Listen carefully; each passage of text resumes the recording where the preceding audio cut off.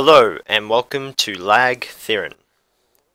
So today I'm just going to talk to you about how my code, my program, differs from Michael C's. I'm assuming that most people viewing this have probably already looked up Michael C's code, maybe experimented with it. So I'm just going to sort of show you how to extend on his programming and maybe show you some things in C# that you may not know.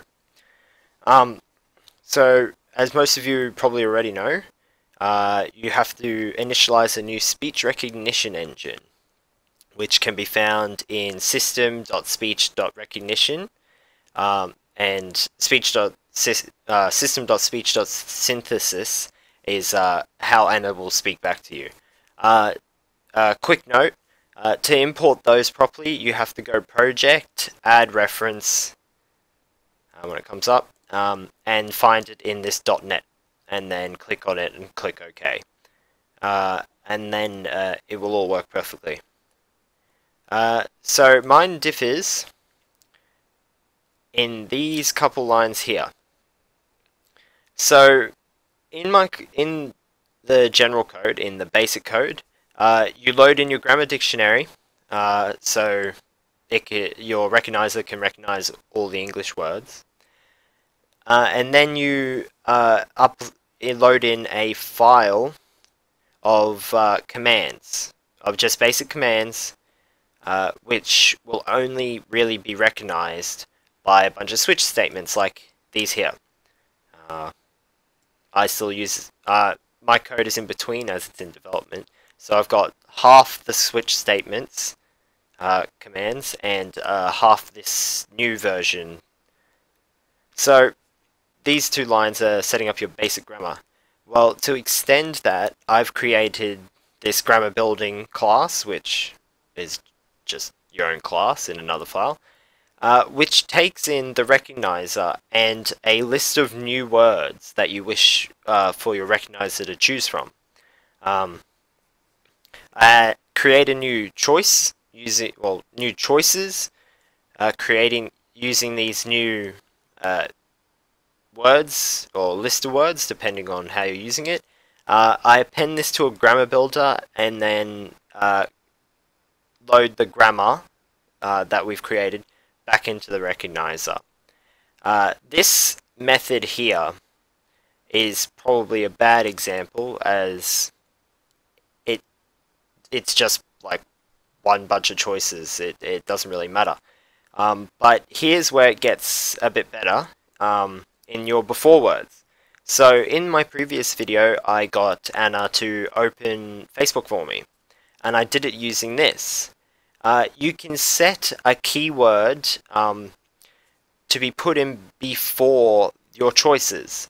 So you can have a list of websites, and then your recognizer will hear your keyword, which in this case is open, and then it will search for a word that matches one of the choices in your list.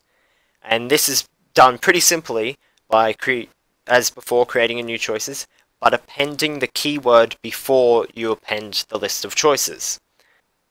So you'll get your static string of possibly open or whatever you want it to be, then you'll have your list of choices, and that it will append this setup to your recognizer.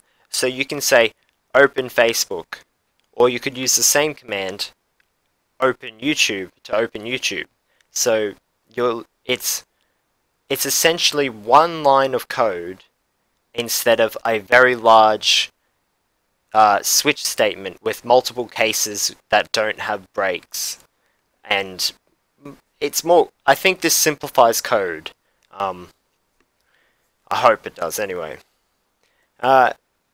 You can also add words to, so you can say the choices first and then a keyword. So I use that for when I'm asking about the weather. I say, how's the weather forecast? And the keyword forecast immediately says to the recognizer, oh, it wants me to display tomorrow's weather information, and gives me tomorrow's weather information. I also created another overload which allows you to have a before and after keyword. for all situations. So yeah, basically, I added them back in and loaded them into the recognizer. I have this true statement here to specify whether those words are before or after your choices. True states that they're before, and if there wasn't any bool there at all, it'd be after. I also have this statement here to make sure that the grammar recognizes and all the grammars are loaded in correctly. I'll show you how that works here. What can I do for you, sir? Anna, mute. Muted. So if she didn't say, "What can I do for you, sir?" after pressing play, that means my recognizers haven't loaded in properly, my grammars probably won't work, and she'll probably still run, but she probably won't recognize specific commands. Yeah. Now we'll just close her.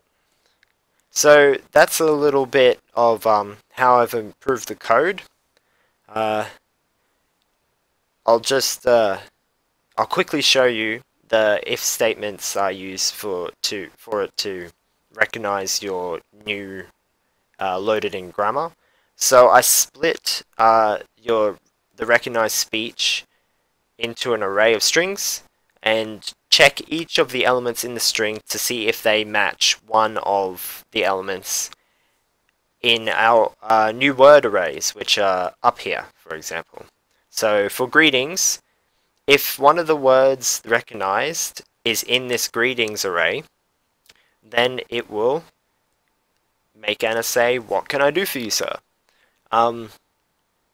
I've done it this way over the switch statements to sort of give Anna a bit more personality, and it's not as restrictive because you can say an entire sentence, then a keyword, and it should still recognize it and still carry out what you want it to do, rather than having to pause for a couple seconds of silence, then offer the command.